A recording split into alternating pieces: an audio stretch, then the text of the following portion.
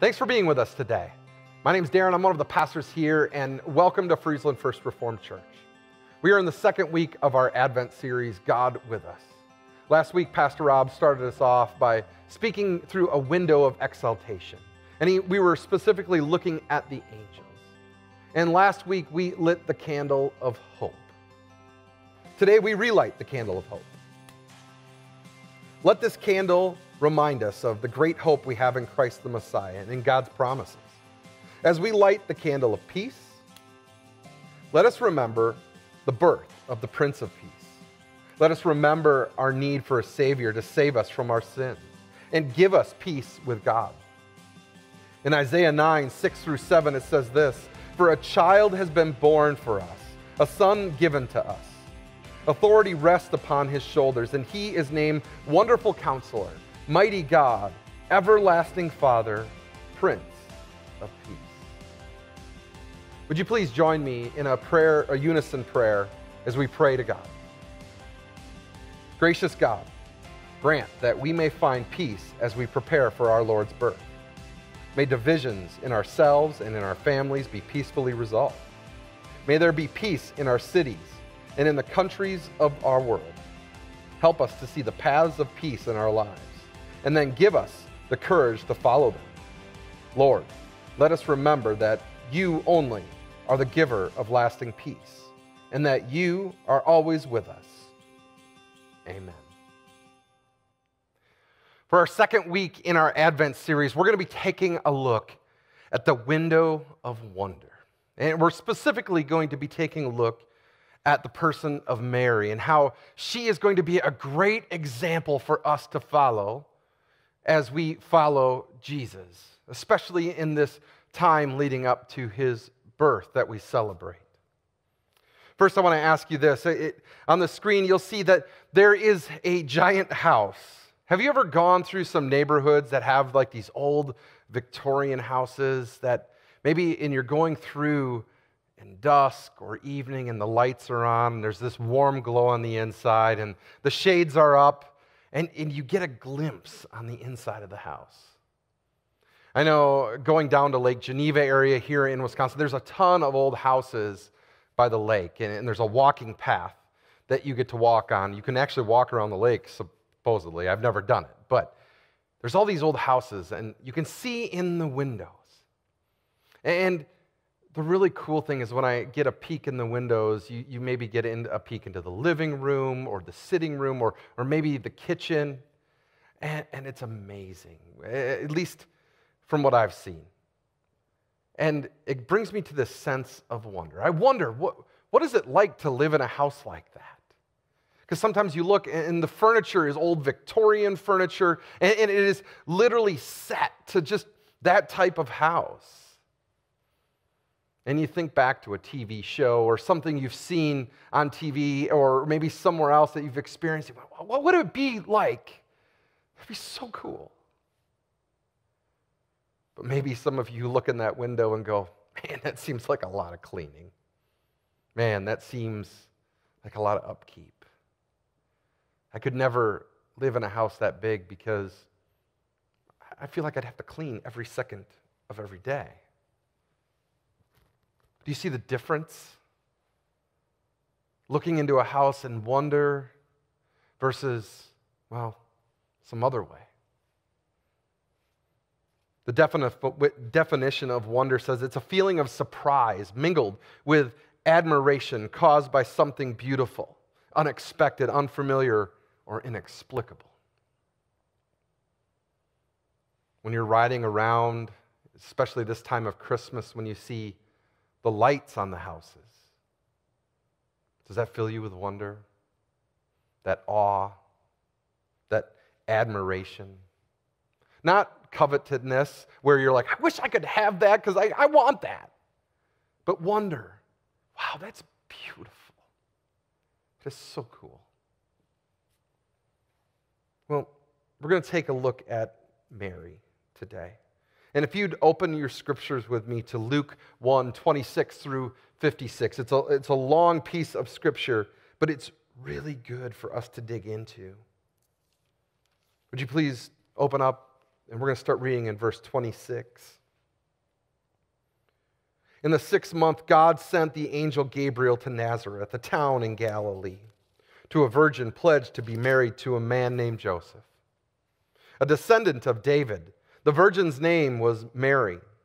The angel went to her and said, "Greetings, you who are highly favored.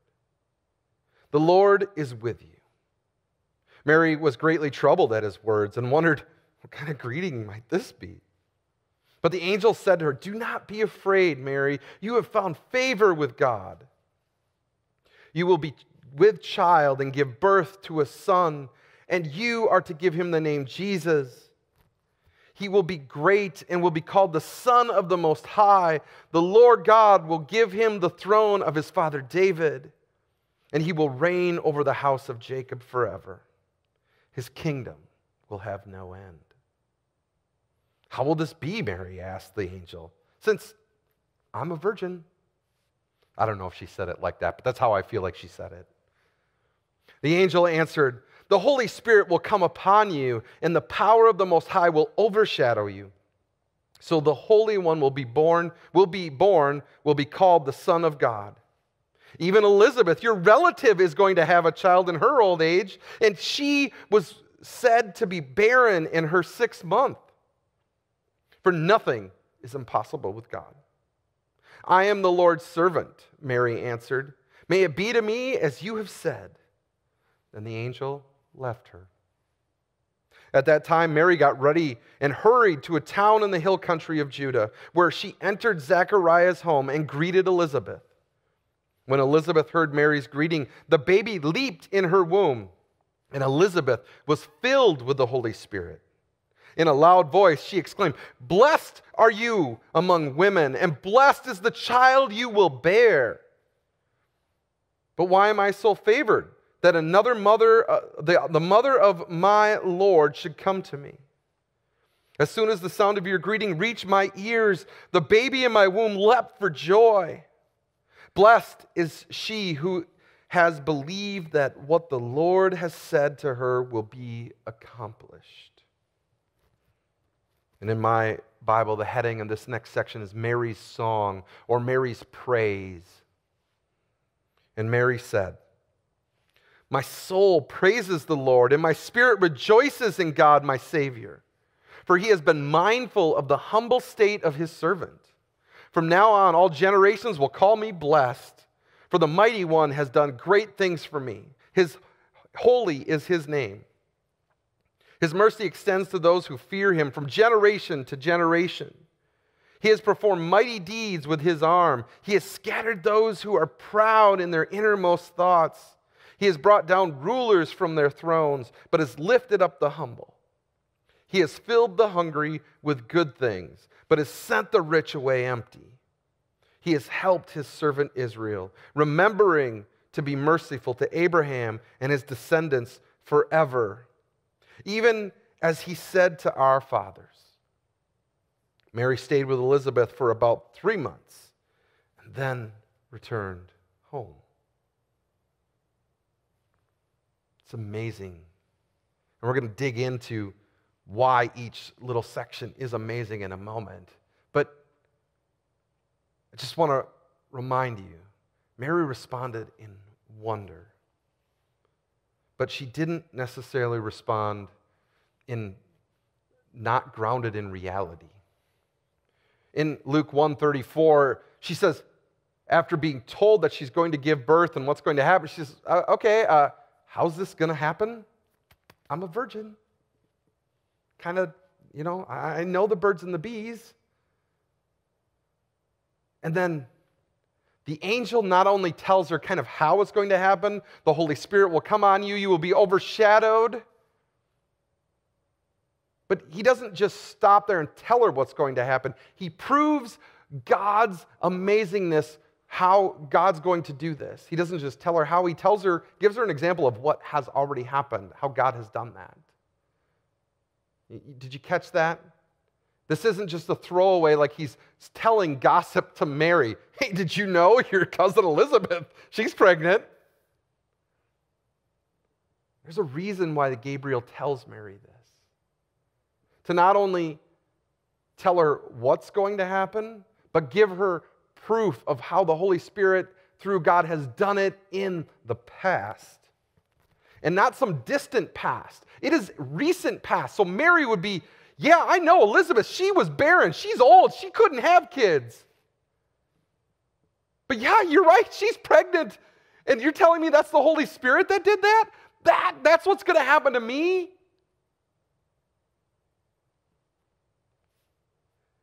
In verse 37, he says, for nothing is impossible with God. He doesn't just tell her what. He gives her real truth and proof. And then her response, after not just kind of, responding in hope and optimism, and it's grounded in reality, she says, behold, I am the Lord's bondservant. May it be done to me according to your word.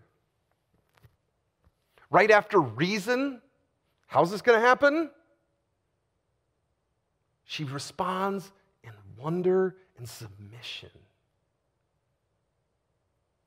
Yeah, I see how you've done it. Totally, I'm in. Let's go.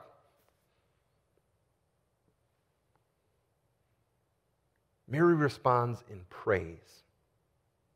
Did you catch that? In Luke 1, 46 through 55, that's her song after she meets with Elizabeth. She says, my soul praises the Lord. My spirit rejoices in God, my Savior. For he has been mindful of his humble state of his servant. You catch that? She's saying that, hey, I'm not out to get fame and fortune. I was just trying to be a good person. Humility. I'm not trying to be some glory star here. Just living life.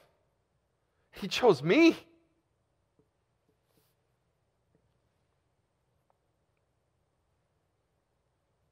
My soul glorifies the Lord. My spirit rejoices in God my Savior, for he is mindful of his servant. Mary was full of wonder. She was in awe that God would choose her.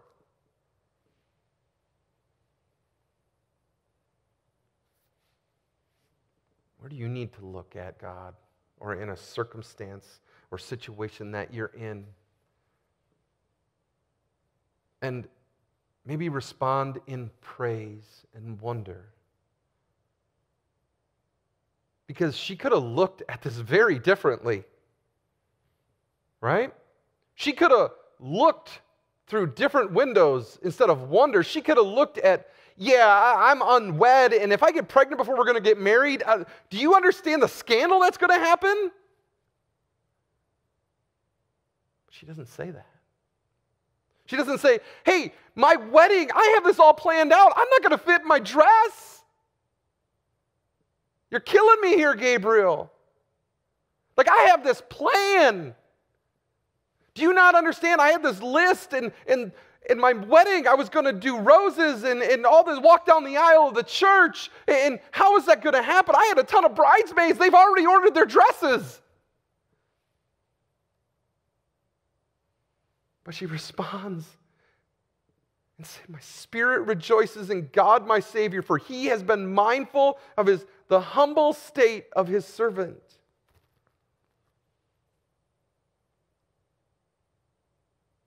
But so many times when God brings us to a circumstance or a situation,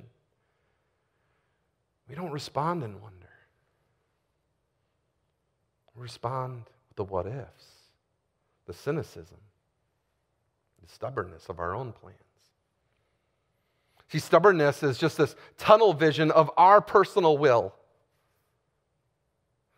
You've probably experienced this in your own life. I know I have, where God maybe not reveals it to me, but brings me to a situation that I don't necessarily want to be in because I have this plan of where I'm going.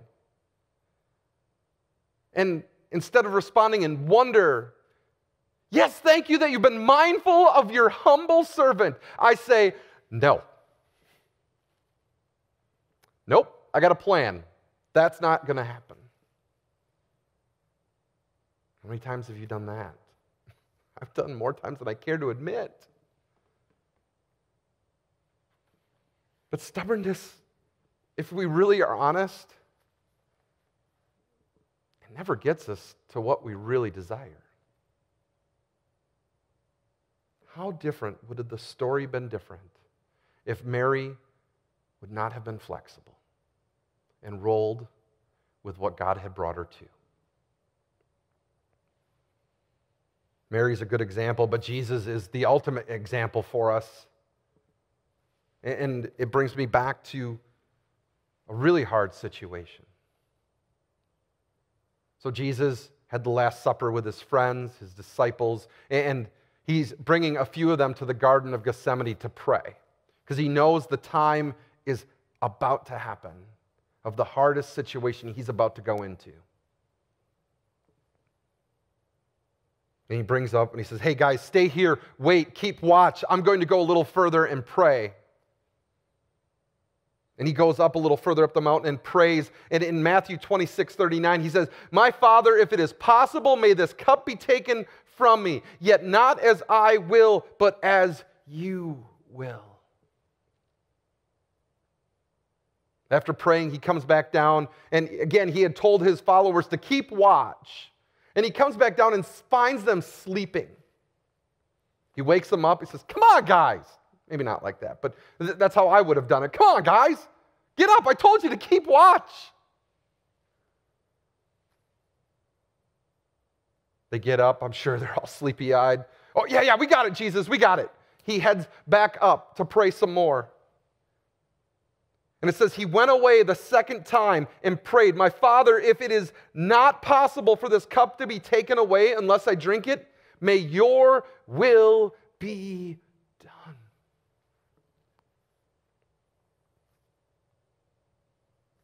And if you know the passage, he comes back down. The guys have fallen asleep again. He wakes them up, says, keep watch. Goes back up. And Matthew 26:44 says, so he left them and went away once more and prayed the third time, saying the same thing. God, please take this from me. If it's possible, if there's any other route, please take it. But you know what? I'll do what you want me to, because I know it's the best way.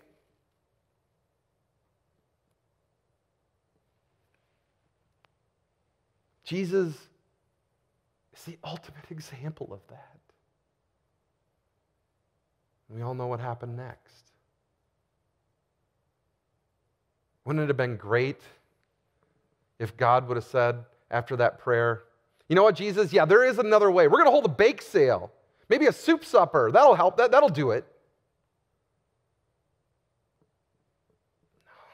He knew the only way to save humanity, to bring that relationship that had been severed by Adam and Eve back to a place of right relationships, was through the death and resurrection of his Son, the perfect sacrifice. So one day he would be the perfect victor. Through that hard thing that Jesus went, he actually achieved victory. But so many times we are stubborn of the hard thing that we are going to go into that, again, notice Jesus asked, take this away from me, please. Right? So if something comes down the pipe in your life that is hard and terrible, you have every right and you have every desire to pray, God, take this from me. Jesus did it. We can too. But don't stop there and get stubborn. Because if God allows it, there's a purpose through it. He doesn't cause sin, but he can redeem it.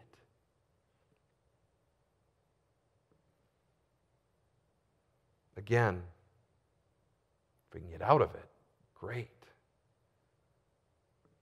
But God taking you through a hard season right now?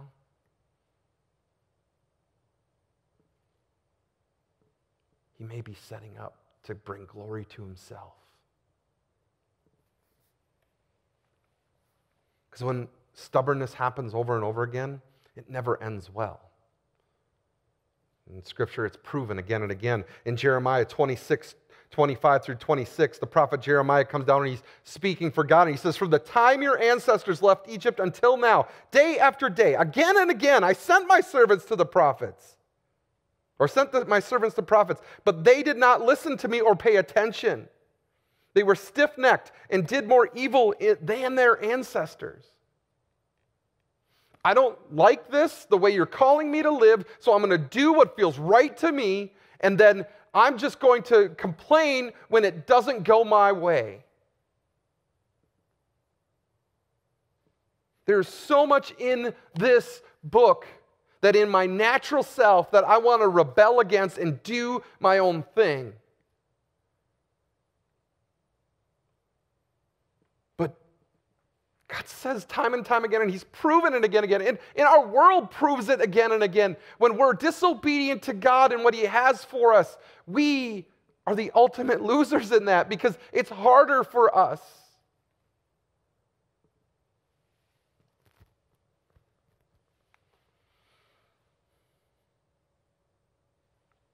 So my question for us is, are you walking with God? Are you in step, reading his word? Are you obeying his commands? Because these commands are not burdensome to tax us. They are to free us from the life of sin. Are you inclining your ear to him? Do you listen to his voice? Or have you stopped listening because you don't like what he has to say? I was there for years. Stop listening. And it wasn't until a place where I had the hardest things in my life, mainly brought on by my own doing, that he was kind to me and whispered, "Are you ready now?"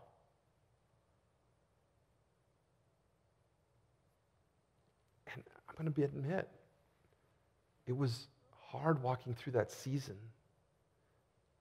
But I see in my own life, and he's proven to myself and through others, that he is faithful when we are obedient. Where do you need to give up your window of stubbornness and start looking through a window of wonder of who Jesus is and what he has for you? The twin to stubbornness that kind of is the opposite of wonder is cynicism. Cynicism is just as doubtful as to whether something will happen or whether it's even worthwhile or it's trustworthy. Mary very well could have been a cynic. Yeah, I had heard about someone else trying to follow you, and that ended up bad. I don't know if that's going to work out. I'm out. See, even in our own world that's even not believing in God, they understand that cynicism is not good. I was doing some research of why cynicism is bad and what does it look like even outside of the church. And one business online magazine from Quartz at Work, they had an article. It said, "The Secret to Dealing with Cynics at Work." That's the title of the article. And they said, cynicism and disrespect fuel each other. See, they found in a study that when people feel disrespected, they become cynical.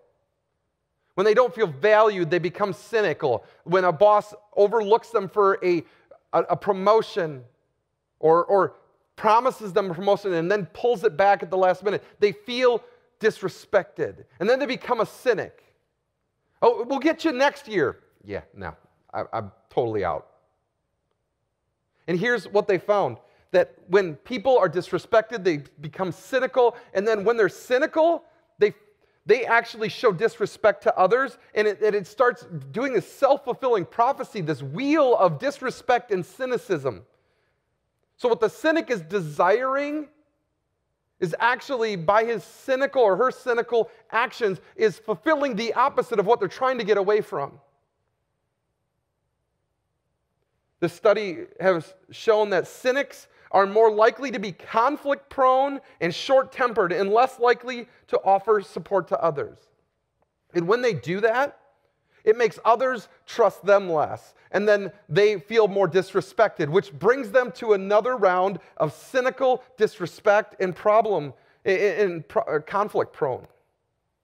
And here's the topper of that. Another study found that not only do cynics suffer from worse physical and mental health, but a 2016 study found that cynics tend to make less money too.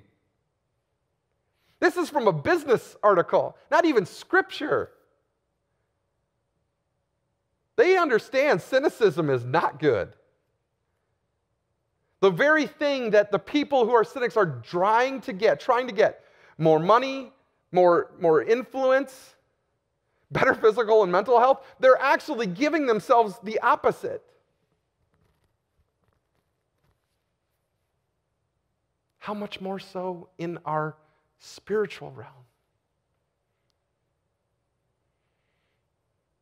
Cynicism and stubbornness, while we believe when we're in it, will get us what we want, it will get us the exact opposite.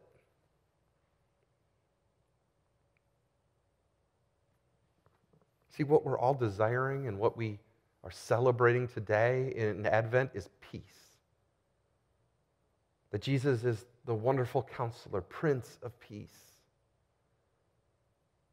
And the very thing that we desire when we go through cynicism and stubbornness bring the exact opposite.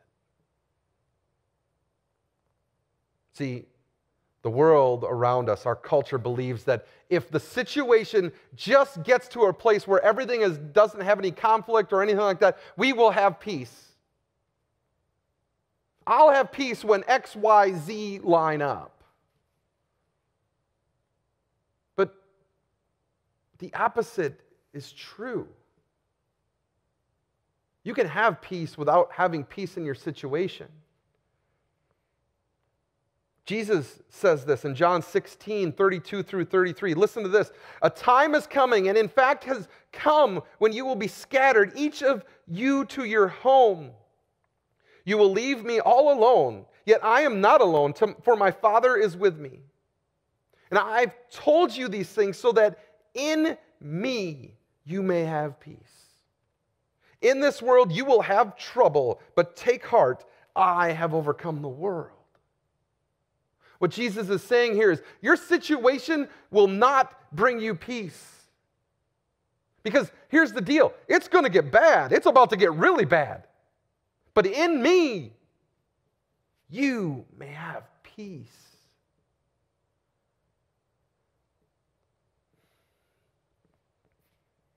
Stubbornness and cynicism will not get us the peace that we desire.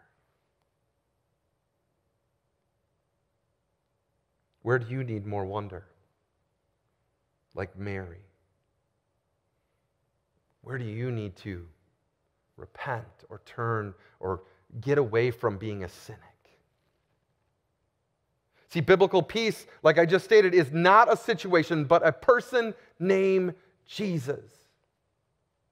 In another place of Scripture, in two separate places, there's this account, and I believe they're two separate accounts, and I believe that's for a reason. That Jesus and his disciples are crossing the sea, and as they're crossing, a great storm comes up, and the disciples are flipping out. They believe they're going to die. Their situation is harrowing. And Jesus is sleeping. I can see the disciples, they're bailing water, they're all going, what are we going to do, what are we going to do? And they are going nuts. Finally, they get to Jesus. Wake up, wake up. Do you not care if we're going to die? He gets up, calms the wind and the waves and the storm, and they all look at him, the first account of this, and they say, who is this guy that even the wind and the waves obey him? Further down, same account happening, same thing happening with the disciples, and Jesus again is asleep. Again, they wake him up. Jesus, Jesus, don't you understand? We're about to die. He does the same thing. But their response this time is different. They're not saying, who is this guy? Their response is, surely this is the Son of God.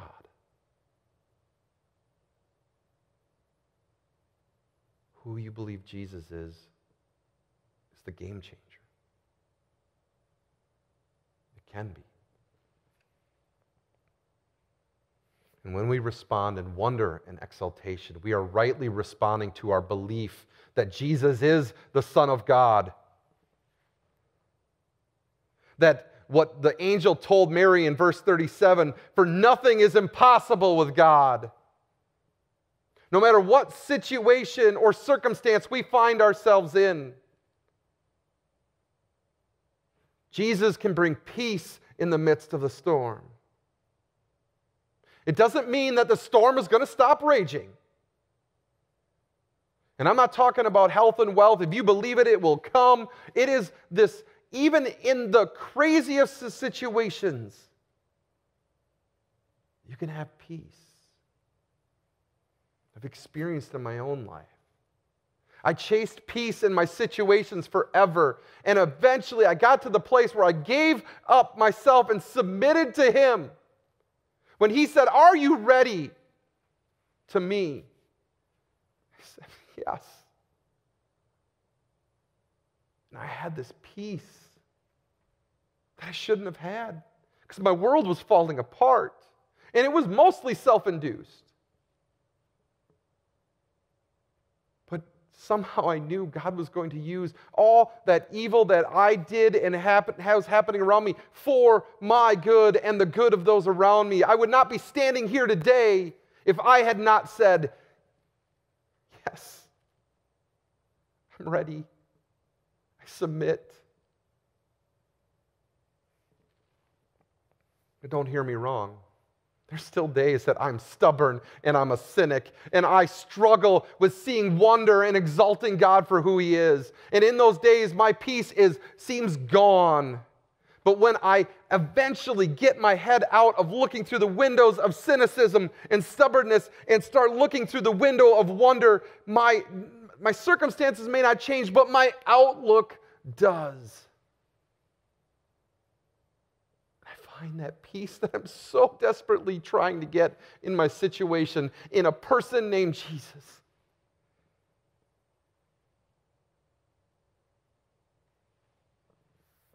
As we're going through Advent, you can have that peace. I don't know what you're going through right now. I'm sure the storm may be raging. But are you looking for the situation to bring you peace? When only Jesus gives you real lasting peace that you can have even in the strongest of storms. He's good. While not everything may be good that comes our way, God has proven Himself again and again through the Scriptures and again through people's lives that follow Him, that He can even take the most horrible thing that you could imagine and make it for your good. That's what He did on the cross.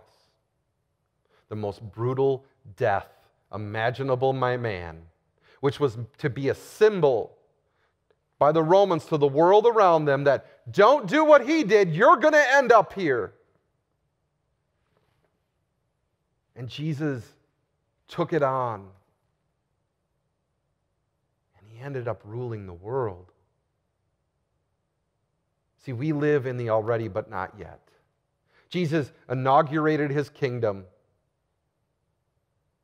and He has not fully actualized it. One day He will come back again, the new heavens and the new earth, and He will finally put to full death sin and death and everything that's bad, and all things will be made right that were supposed to be before Adam and Eve walked the other way in stubbornness and cynicism.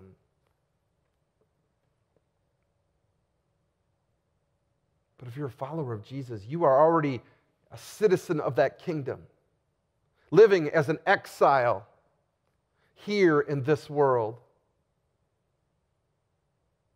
Your home is eternal. And Jesus says, I bring you peace. Not as the world gives, but as the Father gives me, I give to you.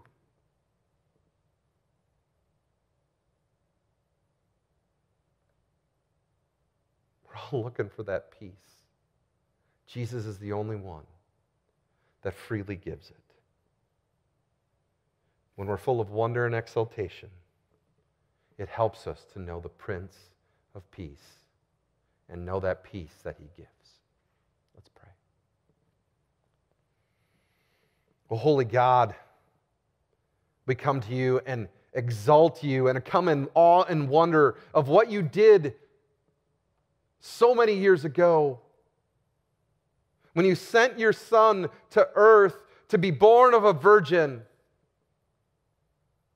to not only live the life we couldn't, die on the cross for our stubbornness and cynicism and sin.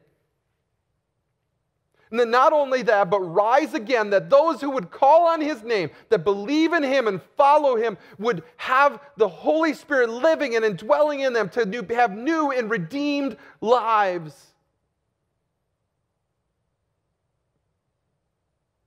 Fully knowing that we still battle the old self. One that tends to go through cynicism and stubbornness. But help us to have wonder in our eyes and exaltation in our hearts so we can know that peace that passes all understanding. It's in Jesus' name we pray. Amen. Hey, thanks for joining us again today. And I pray that this message was encouraging to you. We live in a day and age where stress and anxiety are running high and rampant. I gave a teaching to the high school and middle school students on Wednesday, and if we're looking for peace in our situations, we're never going to find it, at least for long periods of time. As this video comes out, I think a couple weeks prior, even in the happiest place on earth, Walt Disney World and Epcot, there was a family fighting. If anywhere that should be peace in our world, at least that's my happy place here, that would be a place where I would expect it. But even there, they can't give lasting peace. Only Jesus can. As we close, hear this benediction, this Advent blessing. Be people of peace. Let peace live in your heart and share the peace of Christ with all you meet. Share peace by acting out of compassion and not fear. Share peace by listening to all sides of the story. Share peace by praying for our world. In this Advent season, we need to see, feel, and share peace. As you go out into the wonder of God's creation, share peace and hope with those you meet. Amen. I hope you have a great week, even in the midst of maybe some hard circumstances, that you feel the peace of Christ. We hope to see you soon. And again, I hope you have a great week. Bye.